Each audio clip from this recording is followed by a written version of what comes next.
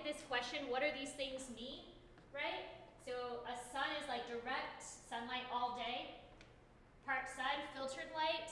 We've got part shade, full shade, and dense shade, right?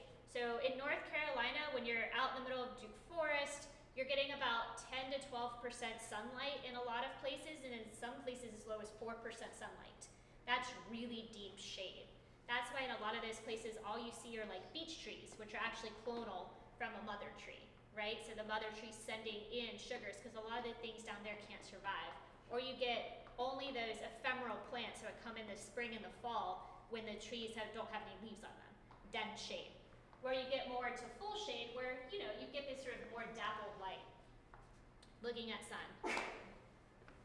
Reflected light. In downtown Durham, you'll see on one side of the street, trees are doing pretty well, and the other they aren't. Or you'll see on that same side of the road, some trees do great, and then a block down, they don't. That's often because of this reflected heat and reflected light, right? Some of them are facing west next to glass and brick where they're just getting fried, and others have sort of a tree in front of them, so it becomes more dappled light and the stuff behind them doesn't heat up. Water. Are we not getting any? Are we getting too much? What does the surface look like? Soil clouding, which Ashley went through, right? So is it good? Is it bad? How are the trees going to get in there? So as you're going through and deciding what to plant where, start writing it down, right? Like stand there and look at all of the things that are going to impact where you're planting your tree, right? What does it look like above ground? What does it look like below ground? What is the surface like? So this sort of, you want to figure out what kind of things are impacting that space right there. And that'll lead down to how big of a tree can we plant in the end, right? So we've got a lot of above ground sites, but not much below ground space, so we still might not be able to plant a huge tree, or vice versa. Sun exposure, you're going to want to think about how rigorous does that tree have to be. Is this like downtown Durham, where we have to plant what I call bulletproof trees? You know, the trees you can put a shotgun against and like it still like shakes it off and moves on. Or we got space to plant a more delicate tree like a white oak, where if you look at it wrong, it's gonna like die, right? So we just need to think about like how tough is that space? And you know, I always try to plant the biggest tree possible and the most delicate tree feasible, right? Because there's a lot of really tough spaces, so we want to really use those tough trees for those tough spaces. But where they're more beautiful and lovely spaces, we should be planting those more delicate and lovely plants. So it drives me crazy to see a crepe myrtle in the front yard, but I'm actually very okay with a crepe myrtle in a 4x4 concrete block in the middle of impervious surface, right? Because that can survive. But in a front yard, we could plant like a beautiful big flowering, whatever, yellow, Kentucky yellowwood. Yes? So your comment about the white oak, you're talking about in a circumstance like downtown, small area, you look at it wrong, it will die? Or is it the most vulnerable of all the oaks? Is that what you?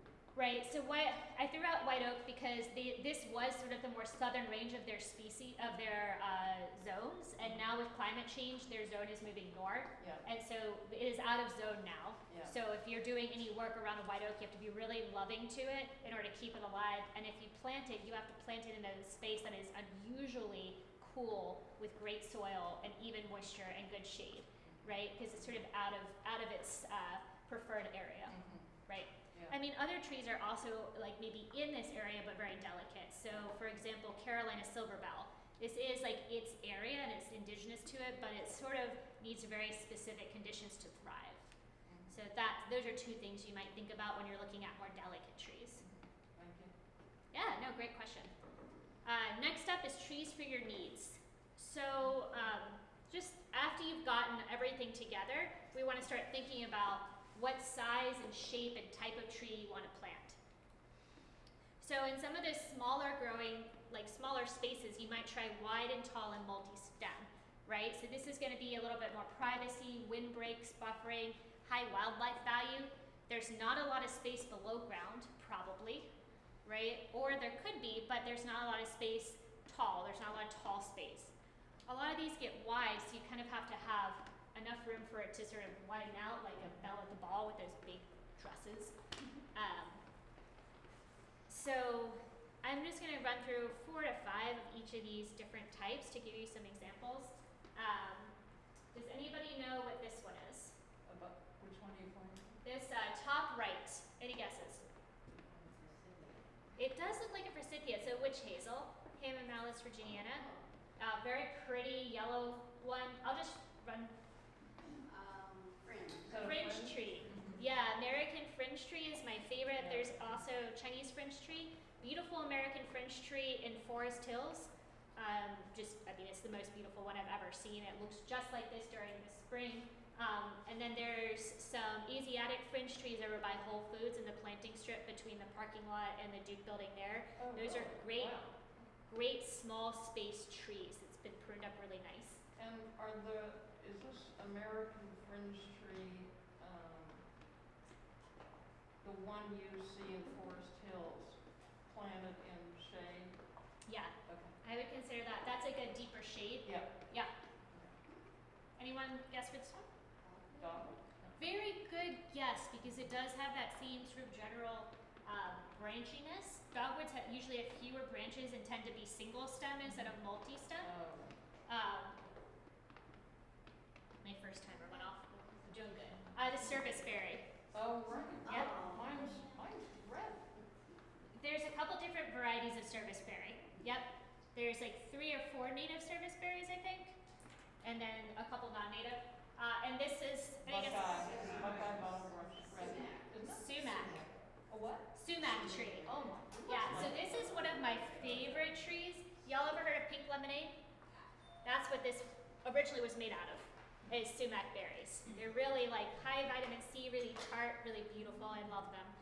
High wildlife value. This is more of a suckering tree, so it'll create more of a thicket. I've used it when I've had like the really bad chest cold.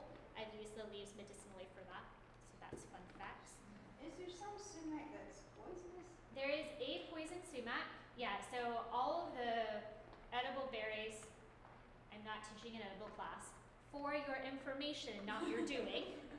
All of the edible sumacs have the pink berries. The poison sumac has white berries that are kind of like leaned over like a sad ghost. And they're mostly found, hey, welcome. They're mostly found in swamp areas, the poison sumac are. And what's do you know the Latin name of that sumac? Ruse. It's Ruse. Ruse. Yeah, I was thinking that's staghorn. Labra. Smooth. That's smooth one. What's And then also winged. winged is alata. That looks like staghorn now. It's staghorn. We'll get it. Thank you. Good question. I didn't hear. So Bruce Tiffina. yeah, Tiffina. I'll Thank get it you. for you. Yeah. Sorry, I usually have the Latin names at the tip of my tongue. I'm having trouble with words this morning. So now small maturing trees. These are typically single stem. They can be quasi-multi-stem. They typically go up to 15 feet. So we're looking more at that small stature, sort of small front yard type of trees. I'm gonna move through a little bit, not too much quicker. Any idea of what this one is? Which one? Oh, case tree. These are really good guesses. It is not a redbud, although it does have, redbuds do have more pink, they have more pink flowers. Big. Very similarly big. So this has a lot more branches than a typical redbud. You know what? It's not the Chinese redbud. I take it back. Let me see on my screen. It is a redbud. I'm sorry. Good job. Cercis canadensis. To me, up here it looks like a cherry tree because cherry trees typically have more multi-stem than redbuds do. The biggest thing that cued me in that you were correct and I was not. You see how there's buds right on the branches? Very typical. The redbud never happens in a cherry tree. So thank you. I appreciate that. My redbuds, I have had lots of trunks and everything. Multi-stem, yeah. So oftentimes redbuds will sort of come from the bottom, particularly cultivated varieties. For example, the one I have in my yard is Merlot. That tends to have a lot more lower branches, and I think it's because they're bred to have much more flowers, so much more branches. When you see them in the woods or you see them sort of more natively, they tend to have one main stem, and then they'll branch off a lot. Yeah, but that's because they're smaller growing trees, right? So the equivalent, if this was scaled up to 10 times as big, this would be 10 times as long. So that's 50 feet as opposed to 5 feet. Make sense? Yeah. Yeah. Somebody said something else about redbuds? Question? Oh, I just thought maybe it's one I've just seen where that's an open area. Usually they don't have that many stems and fullness. Yeah. It's just kind of gangly a little bit. It's a good point, right? And so what you're seeing is exactly what you said. This is more of an open, full sun, right? So trees with full sun, it's like a buffet. They can't help themselves and they get greedy and they go for all the sun helpings, right? And one of the challenges with redbuds is they don't have that strong of wood, so they'll crack more when they have a lot of these if the branches aren't well spaced. But they are more beautiful, right? So in the shade, they're going to tend to put, instead of putting their energy out, they're going to put their energy up, right? And so that's where you get more single stem, where they find that patch of light, they have a lot of branches. So that's a really good observation about the way that the same tree is going to look different in the sun and the shade. Thank you for presencing that. Yeah? I find that redbuds don't have very long lifespans. I don't know what that means. You know, trees you're thinking about a couple hundred years, and it's relatively short. That's a good point. So a lot of these smaller trees, they are more ephemeral from like a human lifespan standpoint, right? So you'll typically get these trees that live between 10 and 35 years, more or less. That's why I think that planting these small trees, these are trees for us, like me right now. The bigger trees are trees for my children and my children's children. Because to your point, like if I plant an oak, I'm gonna see some shade in my lifetime, but they're really gonna flourish in my children's lifetime. So when we're thinking about planting, that's what we wanna plant and mix in our own yards that we have responsibility over, right? We wanna plant trees for me, but also trees for them. Make sense? I really like how you presence that, and that's a good thing. The other thing we wanna think about when planting is this, the time sequence of our space. So when I plant a yard, I like to plant a bunch of these types of trees because in the first 10 to 30 years, these are gonna be the showcase. But I also plant a lot of oaks because once these start to fade out, right, they're gonna get diseases, they're just gonna crack, whatever, then those oaks are really taking off. So you have this continuous beauty in your yard, but you have to think time-wise. So thank you for bringing that up. If you have a limited space,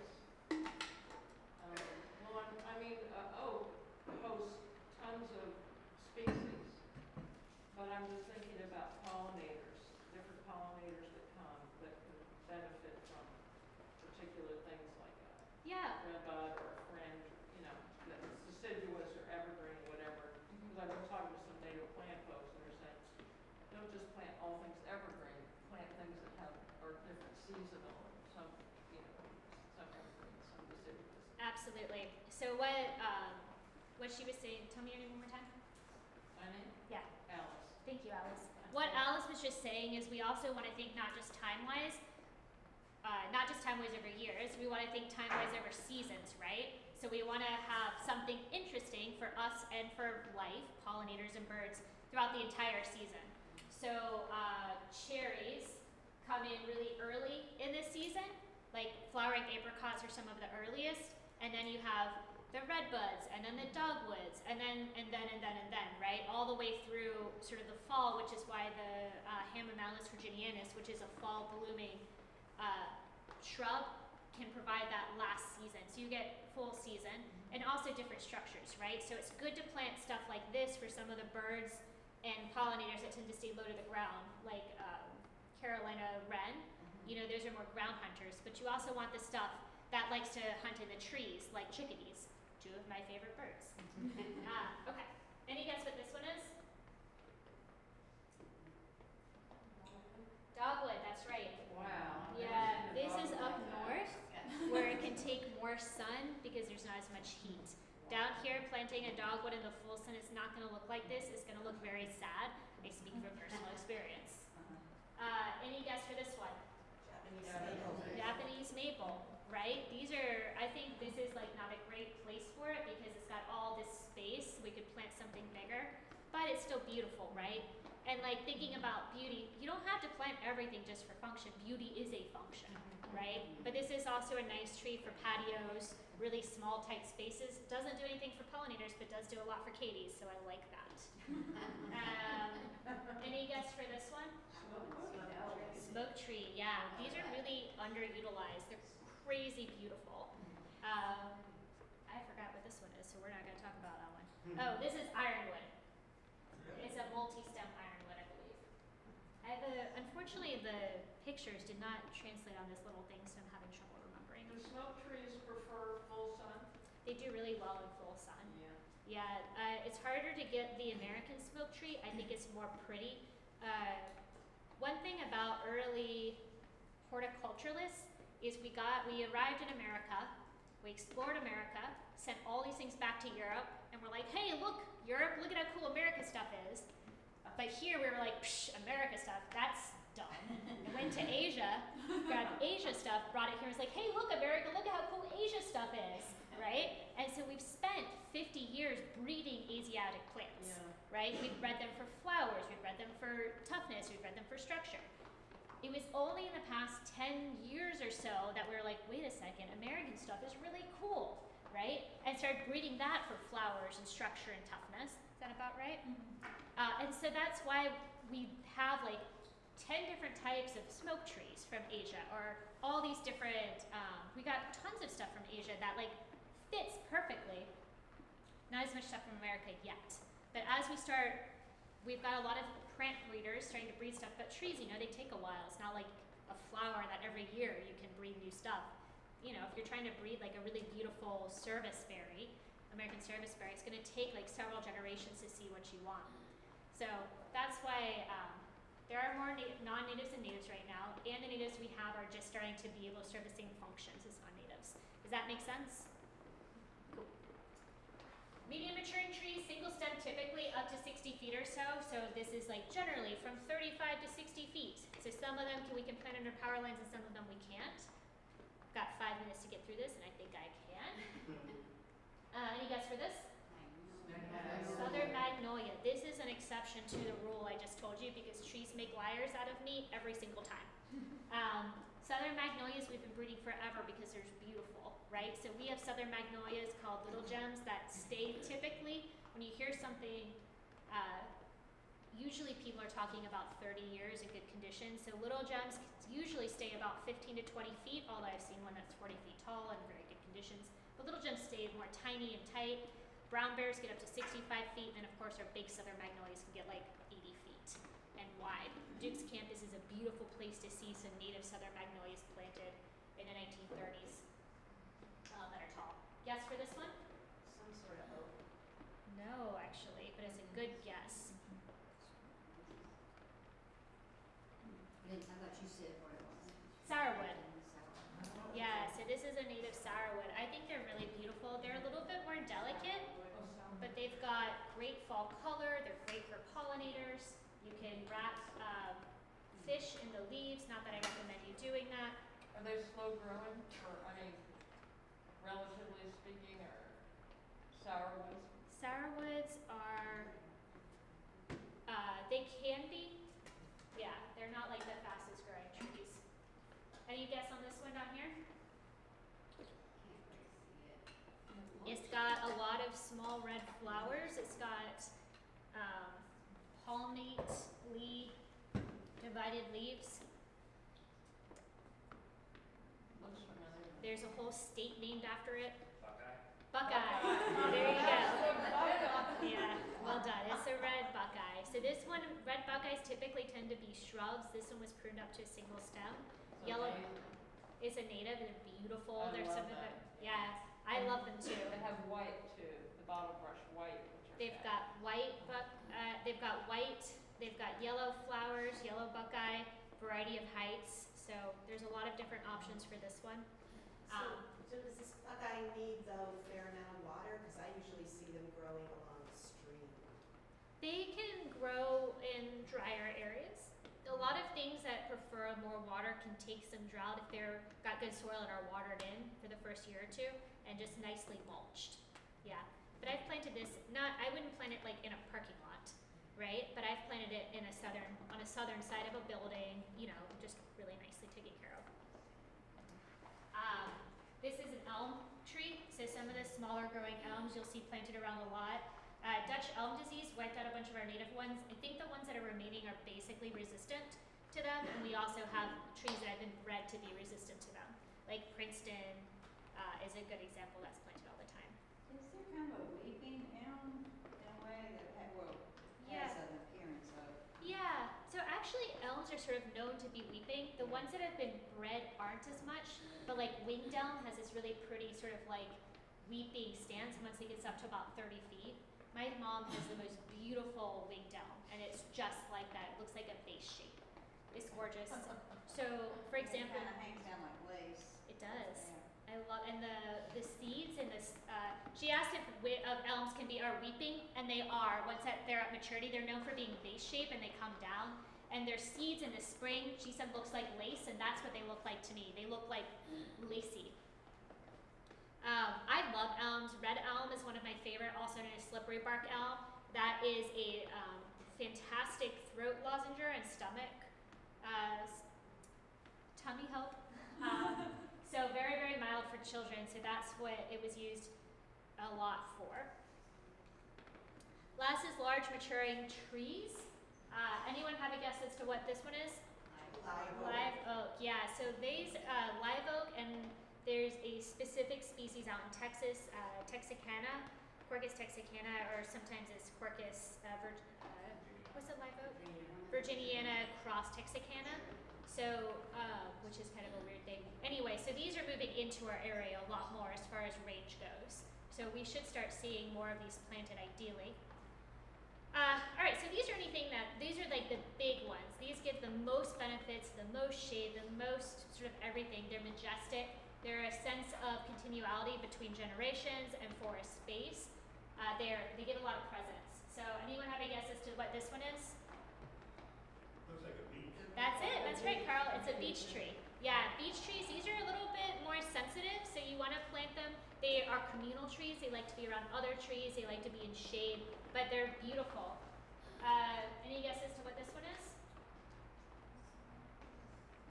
Weeping. It's deciduous in the fall, but a lot of people think that it's evergreen. I'm looking at you. Bald cypress. That's right, bald cypress. Fun fact, in undergrad, I was in the environmental technology department, and I loved these trees I sat out in front of under the shade, right? And then they looked evergreen, and the fall came, they all turned red and lost all their leaves, and I panicked. And I called the forestry department and said, your trees are dying, and they're like, thank you, freshman. It is a bald cypress. Okay, I was trying my best.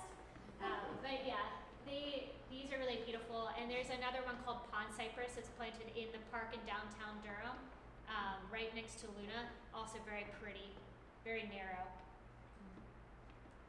Great trees. So we have got the oaks over here. Oaks come in a lot of different shapes. So this one's more of a bottle brush oak, kind of like a tulip poplar is very bottle brush.